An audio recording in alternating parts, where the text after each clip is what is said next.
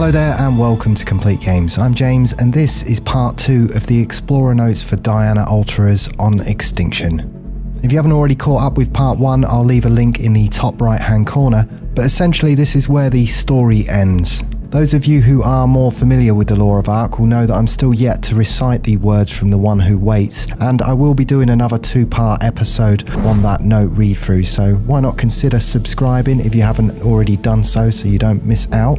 But this is where the story ends for the original survivors, and any information that we obtain from The One Who Waits, or even if we look at the Genesis simulation and look into the words of HLNA or Rockwell in the form of the glitches, all of that information happens an indeterminate amount of time after the original survivors. So even though there is still quite a lot of information that we will uncover, this is essentially where the original survivor notes end.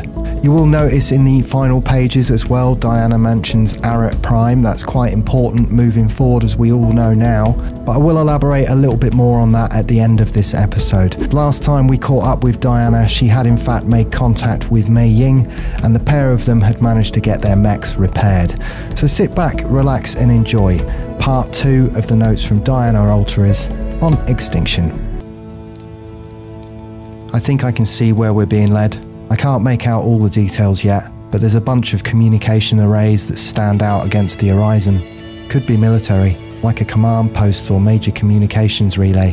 Whatever force is guiding us along bought itself a lot of trust by reuniting me with Mei Ying. But now that our destination is within reach, I'm starting to get curious. What does it want us to do when we get there? Are there other survivors that we can contact with those arrays? For once, I'm not getting a response to my questions. Maybe we're supposed to find out by ourselves, or maybe we should go in there with our safeties off. Structurally, this building is basically a bunker.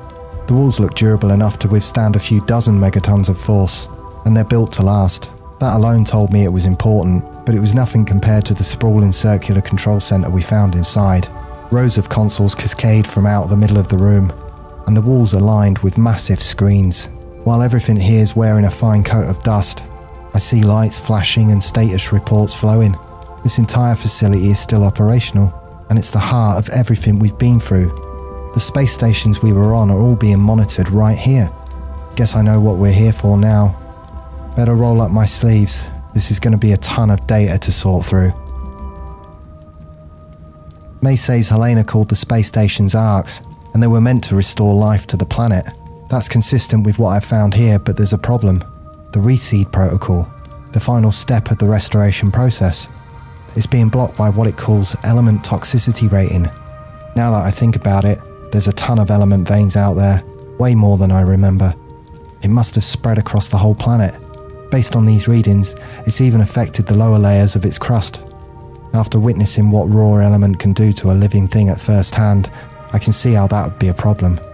It looks like the ARKs have some built-in tech to reduce the ETR around them once they make landfall, but right now it's just too high for them to handle. Something's spreading it and protecting it to boot. Those big monsters out there, they're the problem, the Titans. These Titans remind me of combat drones. This control center has tracked their general migration patterns, and to my eye, they're almost like troop movements. When they decide to swarm something, they come from all over, like something's commanding them. Not to mention the spread of element everywhere they go. So basically, before the reseed protocol can be triggered, the Titans need to be eliminated. Normally I'd go all gung-ho about an impossible mission like that, but the number of Titans we'd have to take down is nuts. May and I might be a killer power couple, if I do say so myself, but even we'd die of old age before we even made a dent in their population. There must be something we can do though. I did find references to a place called Arat Prime, off on the other side of the planet.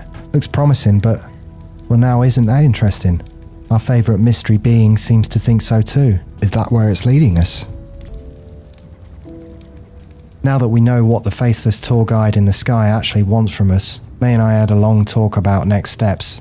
On one hand, after going through the ringer, it's awfully tempting to settle down and just enjoy the apocalypse together. On the other hand, I've got a resurrection to repay, and keeping Earth from dying seems kind of important. I do live here after all. Who am I kidding? I was always voting for the dangerous option. As for Mei Yin, I guess she's actually been hearing said guide herself these days. And amazingly, that's all the convincing it took. She says she trusts the way it speaks, almost like it's familiar to her. We must be out of our frickin' minds to do this, but hey, at least we're going mad together. Things have taken a bit of a turn, or rather we've taken one, in the exact opposite direction of that absurdly huge lizard we spotted. As big as those other titans are, they're puny compared to this guy, and according to Mei Ying, he packs a punch to match. She would know, she fought it before, when it killed all my other friends. While that means I owe him some retribution, it also means we're seriously outgunned. Unfortunately, he keeps following us even when we change course, like he's got our scent.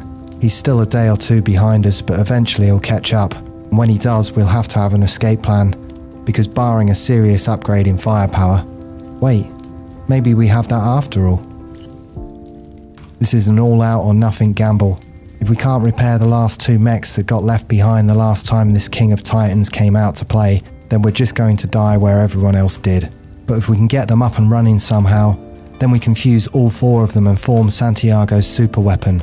With the damage these 2 mechs have sustained and only 2 pilots, it won't be at full capacity, but lucky for us I'm the top ace in the whole damn URE. As long as the engine's running and the guns are loaded, I can give us a chance. Okay, break's over. From here on we're heading towards the battlefield at full burn. I'd been bracing myself for this ever since we'd set out, but the sight of decaying corpses and shattered equipment was still hard to take. I knew everyone here for years. They were basically my new family. Pulling Kazuma out from beneath his mech just about triggered the waterworks. I can't mourn yet though, there's no time, and I don't want to give Mei more reasons to blame herself. What happened here wasn't her fault. She made the right call. If she'd have thrown her life away instead of escaping when she had the chance, we wouldn't have a shot at payback at all. So for now, we're gonna have to put the blinders on and keep each other focused. Shit, it sounds so easy when you write it down. Yes, hell yeah, they actually started. They're still pretty banged up, even with the repairs, but both the abandoned mechs are operational. Now we've just got to fuse all 4 of them together. We've got time to spare too. Our guest of honour is still a ways off. He's slowly lumbering towards us, like it's inevitable that we're going to roll over and die for him. Well, guess what, arsehole? The only thing that's going to roll here is that nasty looking head of yours. Man, my blood is pumping just thinking about it. But I'd better rein it in. When that thing gets here, I'm going to need every ounce of adrenaline I've got. Santiago, you crazy little genius, I owe you another kiss. This baby's beautiful. I've never seen a weapon like it. The mechs fuse so completely that it's as if they were never separated at all. And the power this combined mega mech is packing is off the charts. Even though it's only at 70% capacity, it should be enough to take the Titan down. That sword looks like it can cut a skyscraper in half, and its defense systems can take a serious beating. The only tricky part is the fact that it needs 4 pilots, and we only have 2. The good news, one of those pilots is me. Okay, it's done. I've managed to slave the legs, head and arm to my controls. May's better than me at hand to hand, so she'll pilot the sword arm, but anything more than that would overwhelm her with information and technological complexity. In other words, when we enter combat, I'm going to assume control of 75% of the Mega Mech systems. It'll be a mental and physical strain, but I'm prepared to take it. Like I said, it's my turn to carry the load, and I'm in my wheelhouse here. If there's anyone who can handle this, it's me. Not like there's time for another plan anyway. The Titan's almost here. Alright, you ugly son of a bitch. Let's go. The Titan's initial assault was intense, but we fended it off by staying on the defense. Something that powerful would be used to winning quickly. So we knew that if we could weather the first storm, it was sure to hesitate. When that moment came, we turned up the heat. From there on, it was a high-octane slugfest. Our clashes felt like they might shatter the ground beneath us, until we finally landed a critical blow to its torso. Based on the way it flailed and hissed when we struck, I don't think it had ever been wounded so badly. So in the end, that was enough to send it packing, nursing the giant bloody X that we carved into its chest. Take that, arsehole. Don't come back. Hopefully that's the last we see of that Titan, because as sweet as some more permanent revenge would be, fighting it a second time might be pushing our luck. By the time I exited the cockpit, my nose was bleeding, and hours later I'm still wobbly on my feet. Controlling 3 mechs at once in a sustained combat scenario should definitely be filed under "Don't try this at home." and trying to pilot all 4 is probably a fast track to an aneurysm. On top of that, our mega mech is basically held together by bubblegum and dreams at this point. At full power and with 4 pilots, it might be able to kill that big bastard, but we're lacking on both fronts. So all told, we did as well as we could have hoped. Think I deserve a victory nap. We finished making the last of the graves a few hours ago. It was hard to say goodbye, but having recently died myself, I know that sitting here crying my eyes out for a week straight won't help them. Hopefully they find peace within that void, or something better beyond it. Now it's just me, Mei Ying, and the long road ahead. Well, and the faceless presence that's guiding us down that road, of course. I've already started to feel the tugs pulling me towards Arat Prime. Not sure what's waiting for us there, but with Mei by my side and a dangerous mission in front of us, I'm going to relax and enjoy the ride. I can admit that I'm certifiable for saying so, but this kind of a life, it's just my speed. Mission log, First Lieutenant Diana Altaras, URE 82nd Fighter Squadron, and Li Mei Yin of Yi, Beast Queen of the Jungle, the Depths and the Wastes. If you're reading this, then like us, you've managed to break free of the ARKs. So welcome to Earth, kid. Hope you like ravaged hellscapes, because the bad news is you're late to the apocalypse. The good news is there's something you can do about it. The 2 of us are going to do what we can to help, but it won't be enough. You see those huge ugly monsters out there?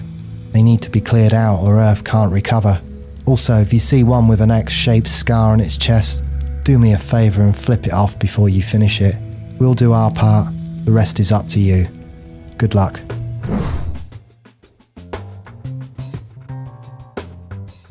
And that concludes the notes from Diana Altaras on Extinction. I will of course be continuing with the notes from The One Who Waits, but I just wanted to come out to this area in the Wastelands. Now, I think this is where Diana and Mei Ying were talking about when they discovered the main control center. And even though there's no consoles or anything left here now, I think this is where they discovered the information on the reseed protocol and what the initial plan was for the ARKs, and where they track the movements of the Titan as well. But I wanted to go over some of my thoughts and speculations and elaborate a little bit more on Arat Prime. But everything I'm about to say is purely speculation, so take it with a pinch of salt. It's top secret. Hey, take off your helmet and I'll think it to you. Okay, here goes. Upon release of Extinction, a few of you might remember that the developers had hidden a few little Easter eggs about Arat Prime.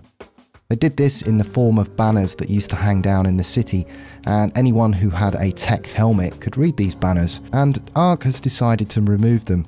You can see still that there is the light where they used to stand. There's the purple and yellow lights where the banners used to emit the information. So this made me dig a little bit deeper as to why Wildcard might have removed them. Amongst all of these messages, there are a few that relate to Arat Prime. They're as follows: Arat Prime is in lockdown. Arat Prime failure to launch. Arat Prime has gone silent. So this got me thinking a little bit further, because in a recent Q&A from the writer Mark Solsig, he said as follows: I've moved on from writing ARK. Extinction was the end of the saga for me. However, the idea of the colony ship and Arat Prime, which are linked, was something I left behind for Wildcard to use in the future if they so desired. So the information in the city that's now been removed by Wildcard saying that Arat Prime has failed to launch has got me thinking even further. As well, if we go through any of the concept art for what the Genesis ship is, the developers always call it the Genesis ship. There is some detail on the side of one of them pointing to the fact that it's a Federation ship, but yep, it's just the Genesis ship, so they're not calling it Arat Prime. So it's my theory that Arat Prime is in fact the destination of where the Genesis ship is heading, and that we may have even already seen Arat Prime in Wildcard's most recent trailer. And on that bombshell, I'm going to leave you guys with a clip of what I believe is our very first look, without even knowing it, of what Arat Prime is. But until next time, I'm James from Complete Games, and I'll see ya.